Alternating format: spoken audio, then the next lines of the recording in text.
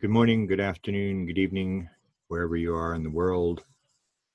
This is Grant Cameron, and I just wanted to do a little short update on a trip that I just took to the United Kingdom, an interesting little gallery that I saw, and I would like to share it with you and talk about how it fits into the world of UFOs.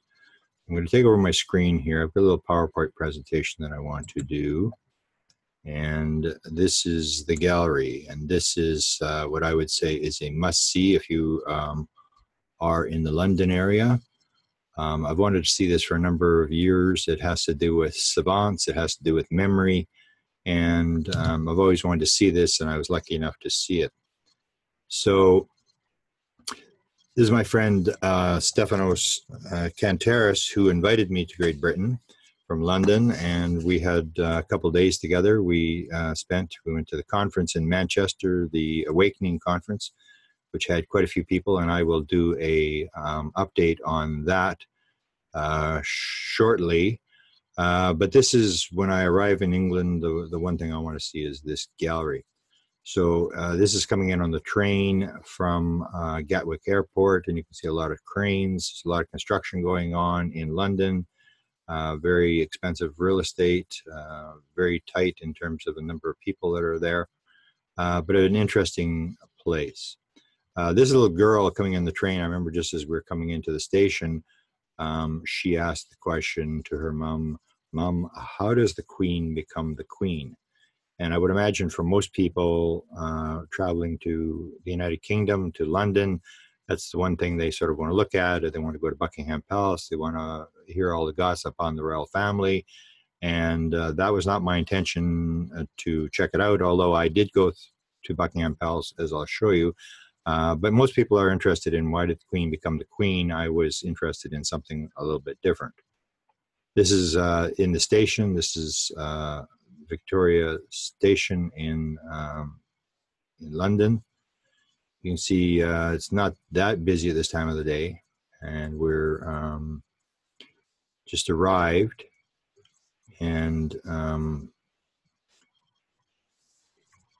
here's my favorite place, McDonald's. I have in the train station, so we stopped for a quick coffee, and then it was off to head towards the gallery.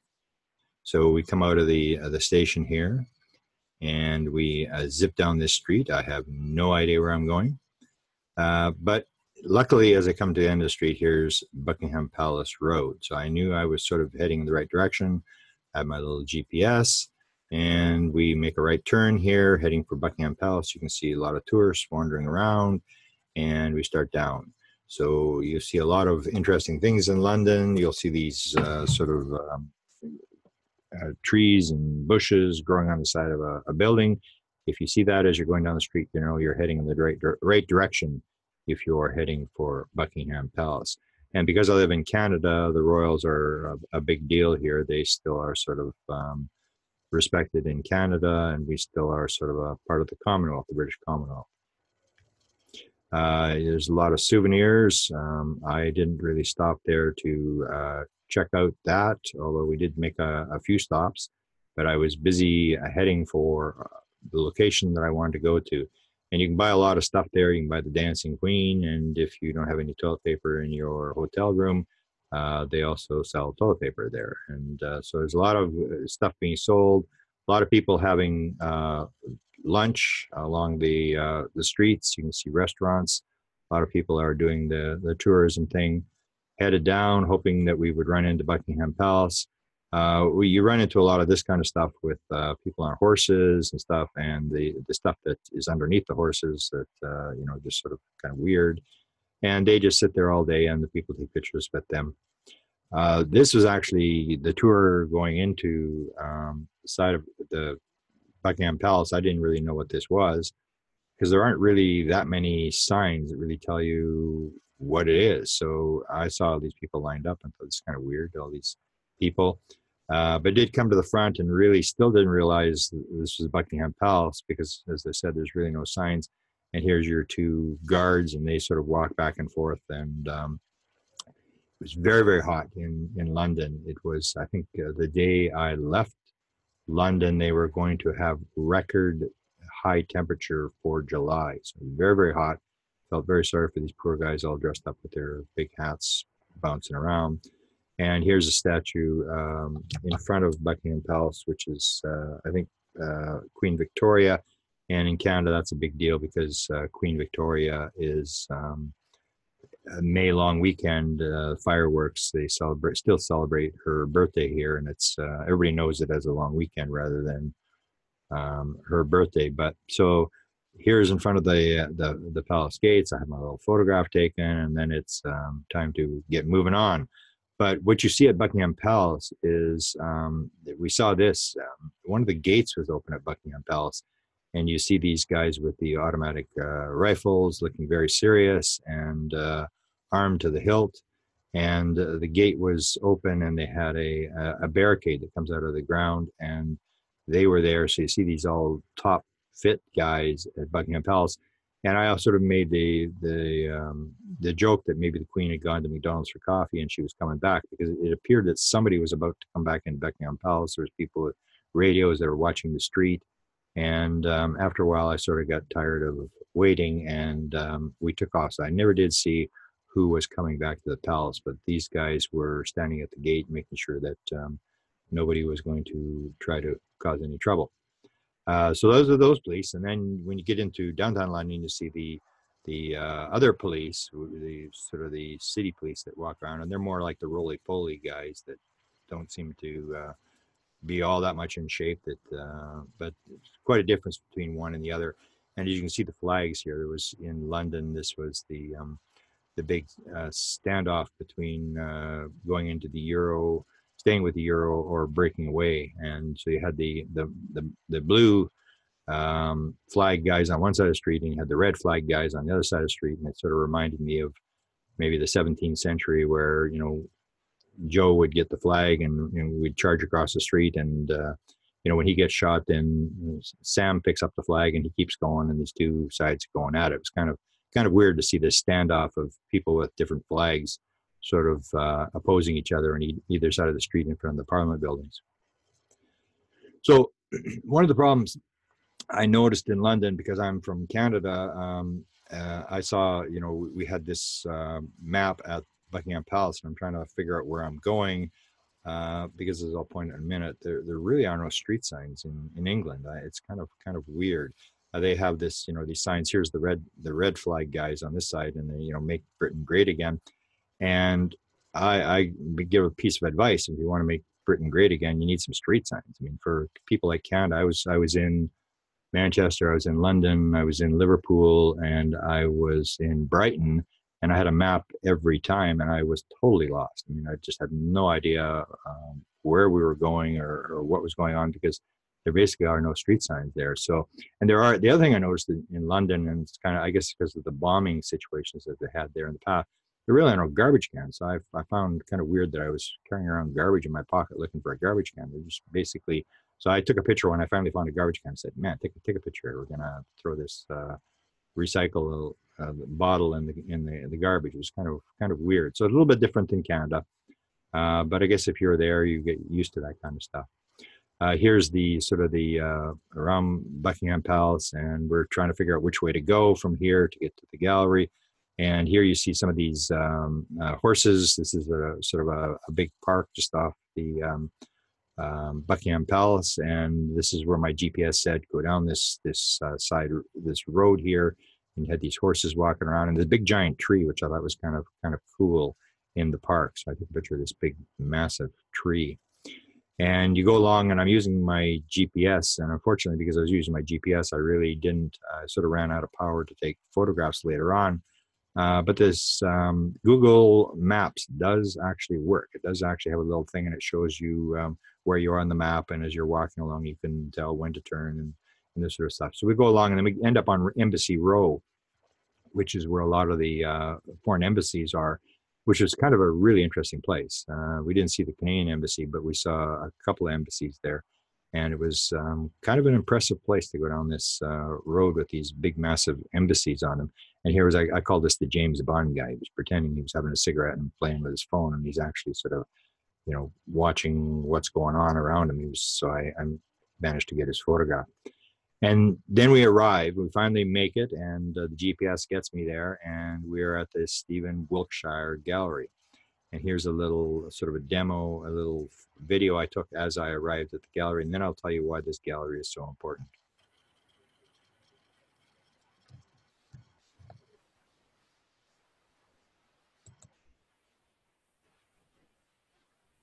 You see, here's it's in a sort of a row of galleries in sort of a hallway. And here you can see some of the drawings he's done. You can see Stephen Wiltshire up on the screen there. And there's a lot of videos, YouTube videos. You can actually Google search Stephen Wiltshire, and you can watch him, and I'll explain why he's such an important artist. And so we're coming in the door here, and you can see these are actually smaller representations. Usually the paper he does on is about 8 feet by 15 feet long. And he does these cityscapes. So here's again one of the cityscapes that he does. And basically what he does is they take him and they fly him over a city for 45 minutes. And then by memory, he actually will draw the city. So you can see the detail of the cities that he does. And he's done a lot of the major cities. He's done New York City. I think this is New York City. There's the Statue of Liberty. Here's Manhattan. And what you see is that he has the right number of floors, the right number of windows. And this is basically only from 45 minutes with a helicopter that he has this unbelievable ability to reproduce any city. He's done Rome, he's done Mexico, he's done Paris, he's done a number of major cities. When I was there, he's actually in the gallery. He's upstairs. You're not allowed to go upstairs. He was actually working on a private project that somebody had funded him on some project. So I'm not sure what he was painting or drawing at the time. So he is autistic, and I've done a lot of work with people who are artistic and savants and this sort of thing. And so this is why I was so extremely interested in it. I actually have him at this Stephen Wiltshire in a number of my books. And in a minute, I will explain to you why this is so important. You can see unbelievable detail.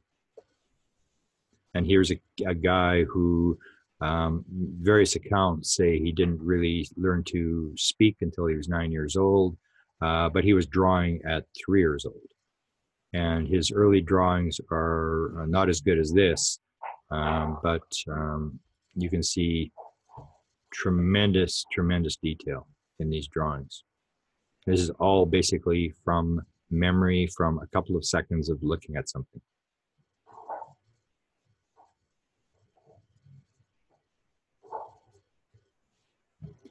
So here he is. He's very, very young.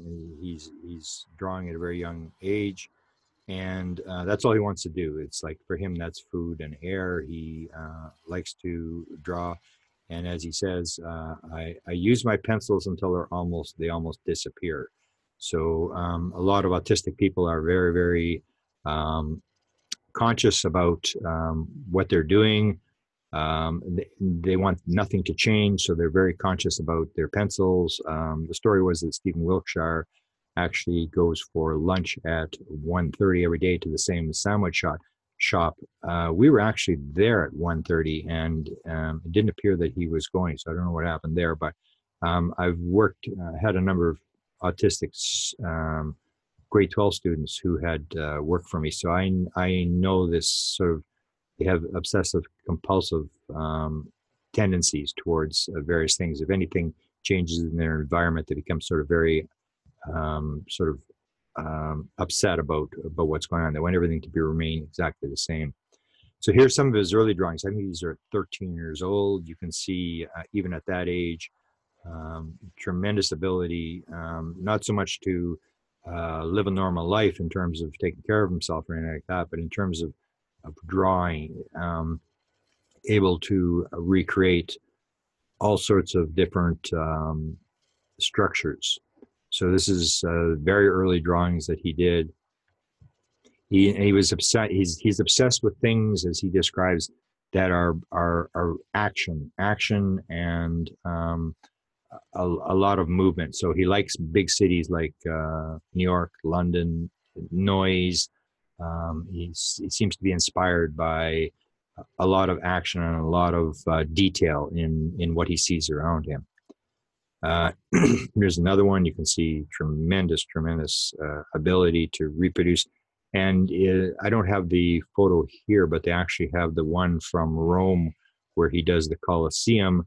And then later on, they take an actual photo of the Colosseum, which has, you know, various pieces missing from it. And they superimpose a real photo over top of his drawing, and is exact. I mean, it's like a direct match. All the pieces where they were missing are missing in his drawing. So this is tremendous, drawn to scale and very, very great detail. Even you can see the cars. He has the various cars on the boats that are at the scene as he recalls this. And you got to remember, again, this is only in a helicopter for 45 minutes, say, over New York City, and you're going over a huge amount of real estate in that period of time, and he's able to recreate the entire scene. So here's another one. Here's a royal situation with the Buckingham Palace, with the people, and I guess this is Rio de Janeiro. Here again, this is London. Detail with the cars, with the action, with the people, and he recreates all this. And what he'll do, sometimes they actually have some public showings where he will be in a mall, and for one of these big 8x16 landscapes of, say, the skyline of New York City, it'll take him 3 days to draw. And they actually have people sitting there while he's drawing, and they go through this for 3 days while he sits there for whatever it is, 8 or 9 hours a day, and he basically with a pencil just recreates the scene. Big Ben. Here again, another one. Here's Australia, Sydney. Fascinating. And the key is how does this happen? Now the skeptics will say, well, this is just the brain. This is random neurons banging into each other, and almost like every second you have this sort of miracle takes place where you roll 1 trillion sixes in a row, double sixes, and then the next second you roll 1 trillion double sixes, and it continues on with this random pattern that just keeps going. And I really have my doubts that there's anything random about some, epiphenomena consciousness in a brain that is able to do this, because this is constant. He's able to do this at all times. And the memory is the most important thing, which I'll talk about in a minute. So he's done a couple that have color in them, but not many have color. Most of them are the simple, either a pen, a black ink pen, or with pencils. Let's see again. Here's an overhead view that he does of looking down on buildings, which would be extremely difficult to sort of do.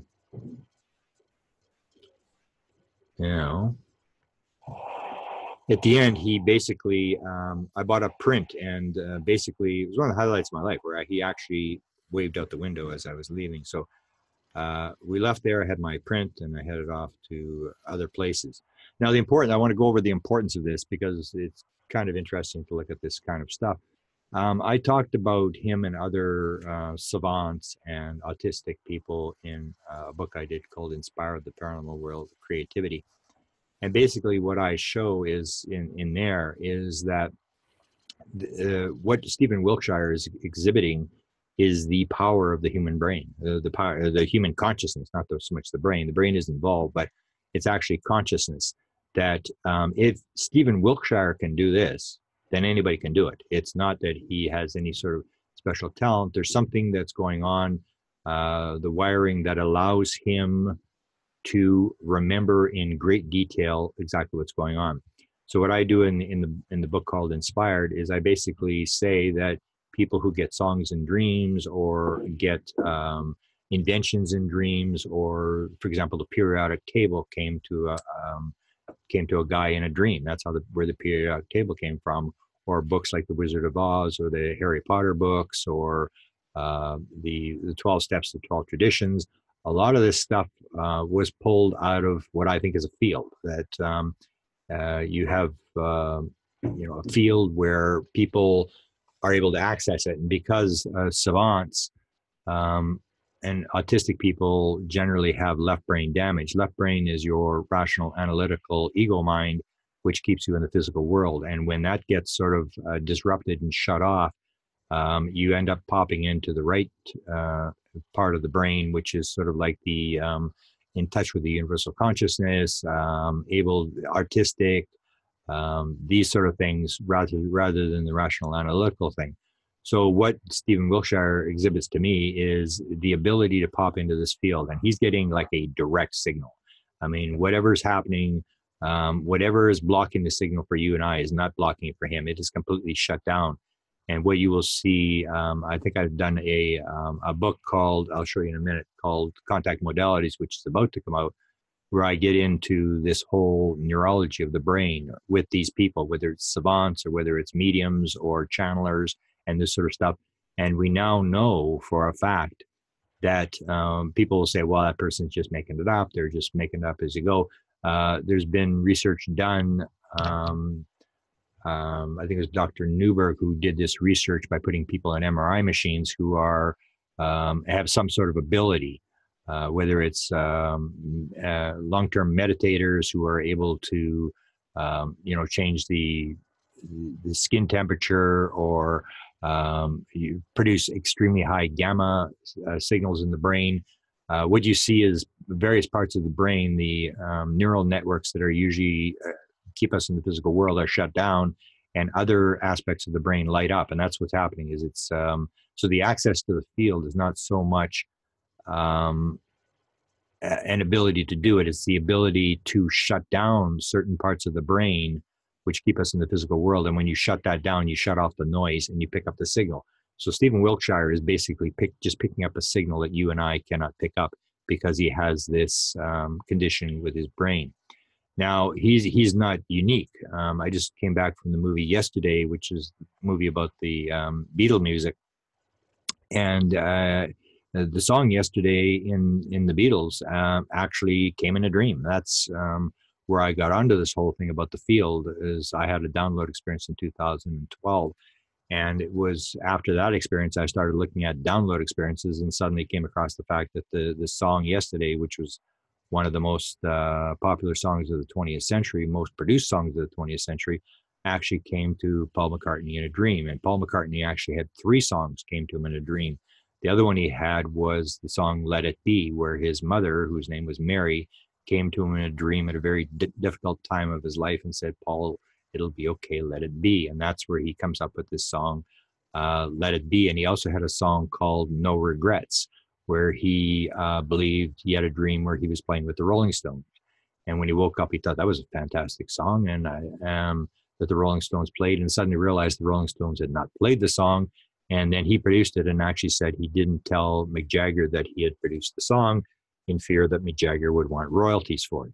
So you see not just autistic people, but you see musical people and artistic people who are able to pop into that field, are more right brain creative people, are able to shut down this ego, rational, analytical part of the brain, and pick up the signal and pick up stuff out of the field. Here's Kiss, Ace Frehley from Kiss talking about his getting music. He said, sometimes when I'm writing songs and writing lyrics, the lyrics are coming to me so fast, I cannot write fast enough. And sometimes I feel that I am getting help. Maybe I'm getting help from aliens. I don't know. So a lot of musicians will talk about this, that they're actually embarrassed to put their name on it because it basically came to them in minutes. Sting's biggest selling song of all times I think it was 1983, he said came in 5-10 minutes tops. It was there and it was the biggest selling song. And most of these songs that are download type songs that come out of the field are generally the best songs that they have. It's usually not a real B-side song. It's usually the biggest songs that they have.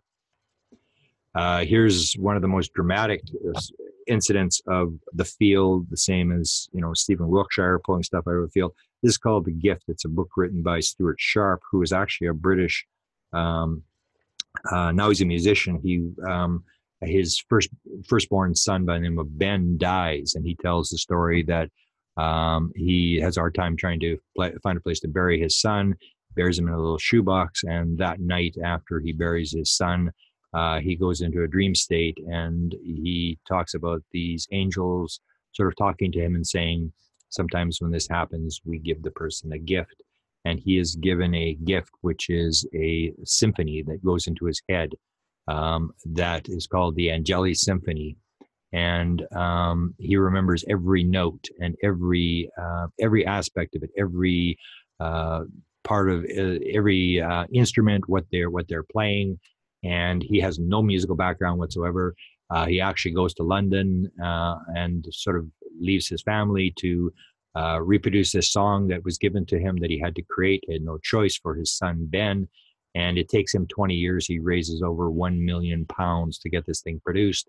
He learns to play a guitar. He learns to reproduce these songs that stay in this symphony that stays in his head for 20 years. And he eventually gets the London Philharmonic Orchestra to play this piece. And it is recorded to be the only time the London Philharmonic Orchestra ever stood and applauded a composer. So you get these really, really dramatic stories of entire symphonies coming to people who have no musical background, who are then able to reproduce this. And again, this is, to me, is quite evidently coming out of some sort of field.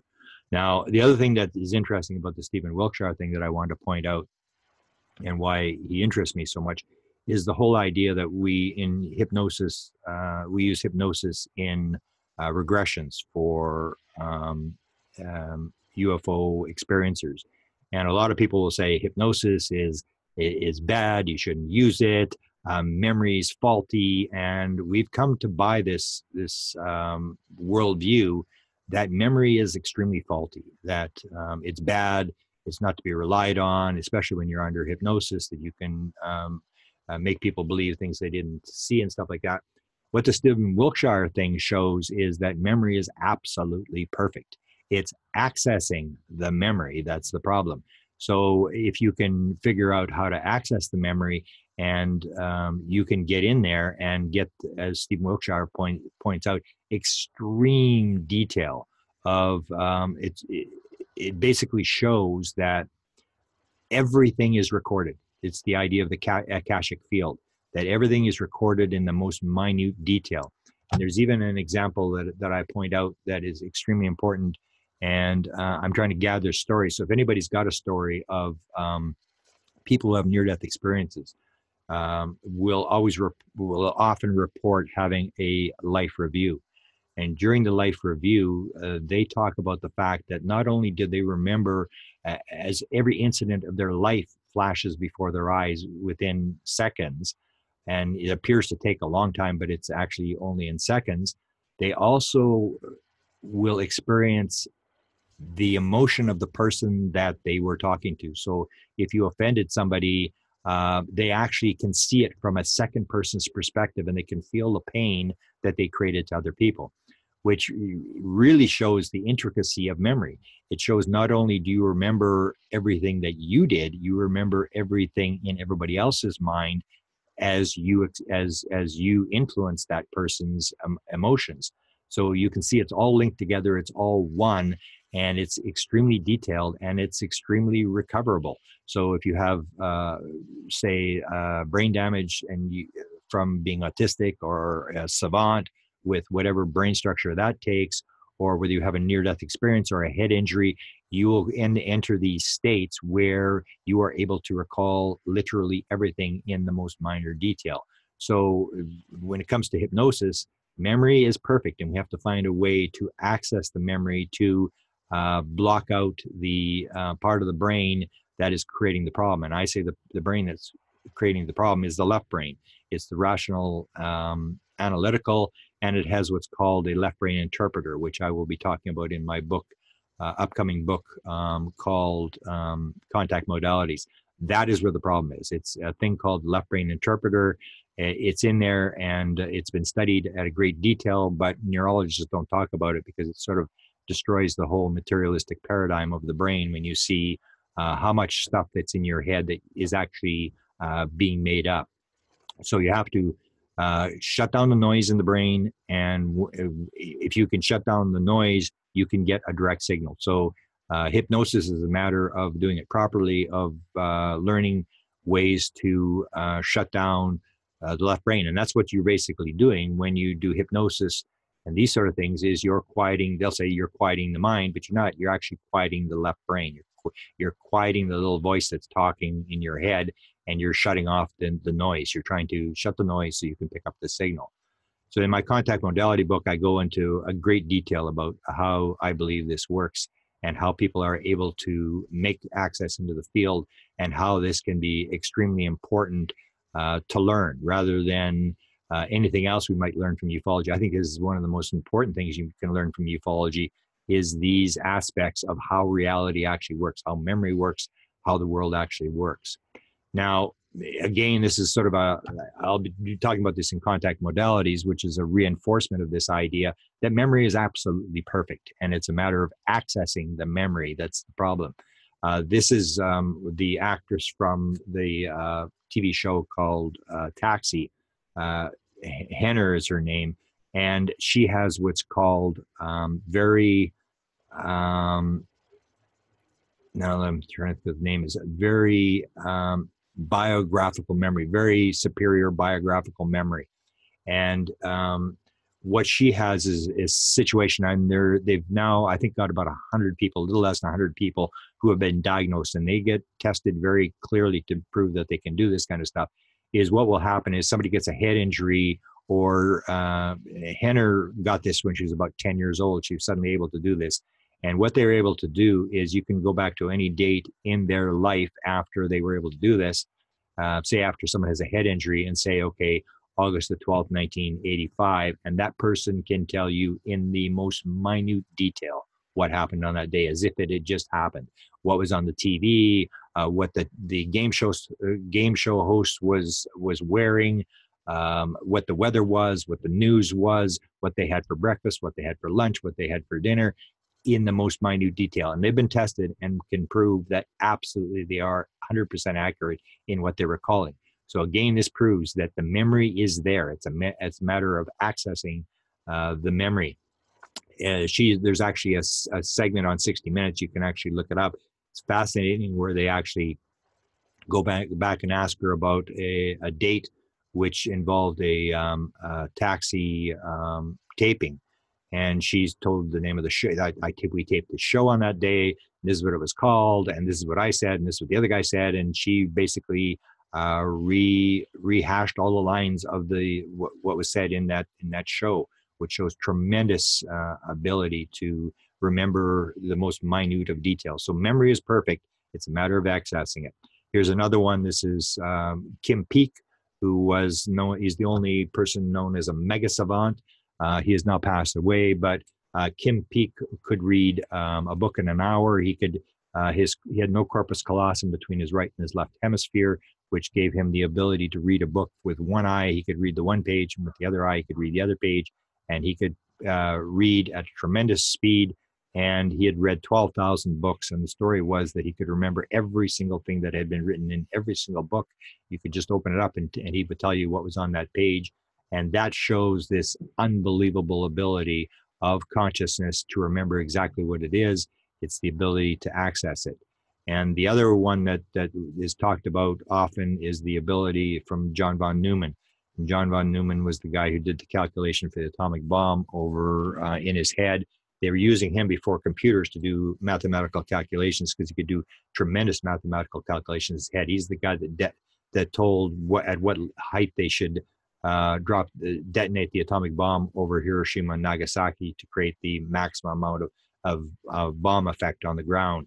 So he was reportedly had this, sometimes they call it eidetic memory, where he was able to, one of the reports says he was able to remember everything he'd ever read, including the footnotes. And he was able to, the other thing they basically talked about is he could take a New York phone book and just look down the phone book and rattle off all the phone, and then rattle off all the phone numbers on that page. So again, showing that the ability is there. It's a matter of accessing the ability. Here's Daniel Tammet, who is another autistic savant. And he's famous for a number of things. He's able to learn languages in a week. And he actually, on a challenge, learned Icelandic, which is a very difficult language to learn. He learned in a week and actually went on an Icelandic TV show and did an interview with them at the end. He's got synesthesia. He sees numbers as colors. And a lot of people have this ability as well.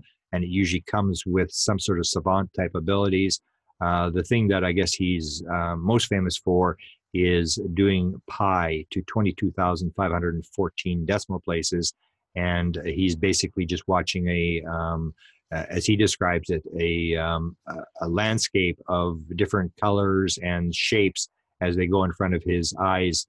And this is how he memorizes. So he has this unbelievable ability to memorize, which shows the power of the human consciousness.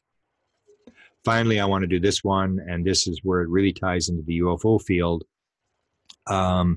This comes from the free survey, which I always recommend people, if you want to know the people who are interacting with the UFO phenomena, you have to deal with people who are actually interacting with the phenomena. It doesn't count to watch videos and to watch things flying around the sky. There are, I think, 6,000 people who have been interviewed and have filled out surveys of hundreds of questions that basically describe what it's like to actually interact with the beings. This is one of the more dramatic statistics that you would not make up. If you were going to make up a story, this is the last thing you'd make up. And they talk about the matrix type reality, that the world that they're in when this experience takes place, which some people call it the abduction experience, is sort of a matrix type of environment. And I have talked to a number of people who have reported exactly what this slide shows. And that is that at one point during their experience, 40% of all experiencers say they knew the answer to everything in the universe. Now, if you're going to make up a story, that's not something you really want to stick into your story, that hey, I knew everything in the universe, because it doesn't make any sense. It's like, I always think as soon as they say that, it's like, well, how do you know that? I mean, how do you know whether it was an alien or God or whoever is taking you into this world? How do you know there's not number 6, 7, 8, 9 on the far side of the universe that they forgot to tell you about? And I've had the download experience, so I know what they're going to say. They're going to say, I really don't know. I just know for sure. And it comes with absolute certainty. You know that you knew everything. And I've asked a number of them, so how long did this last? And they say it was like a dream. As soon as you start coming back, it starts to fade. And the only thing you're really left with is the fact that you knew everything in the universe, which indicates this idea that there is a field and that everything is in the field. And it's a matter of us accessing the field, that if you can learn to access the field, you can learn to pick up everything that you need. All the answers are there. It's not like we have to try to figure it out. They're all there. It's a matter of accessing the field. And because 40% of all experiencers were taken into this matrix type reality by the intelligence behind the UFO phenomena, it would indicate that the intelligence behind the UFO phenomena has the answers to everything. It is able to access this field. And it is taking us into the field and is sort of giving us a glimpse of what this is all about. This is the most important thing I think we can learn from the UFO experience, is what's actually going on and how does reality actually work. We've made a lot of bad assumptions about the physical world, and that's all there is, and that people who are having these experiences are just sort of imagining this. You can see clearly from the free survey results that there's very distinct patterns. This one being 40% of all people, 14% say they've flown the craft, 42% say they've had mathematical, technical, or scientific material put in their head that they did not learn in school. So this is, I think, where we got to go. That's why Stephen Wiltshire was so important to me, is that if you want to understand how to get into this field, how to access the answer to everything, how to learn, how does the world work. You've got to go to people like Stephen Wiltshire, like Kim Peek, like these type of people, and you have to study these people because they have the answer to how does reality actually work. They have a problem, they have a disability, whatever you want to call it, and an ability as well that we don't have. But it's when you study the odd things that don't fit into the world, that's when you learn something new. As long as you're still study the same old thing with the same old answers, it's the weird things that don't make sense that teach us the new parts of reality that we need to learn. That's it. Thanks for listening. And I will shortly do my Manchester thing to talk about the conference in Manchester, England. Thanks again for listening.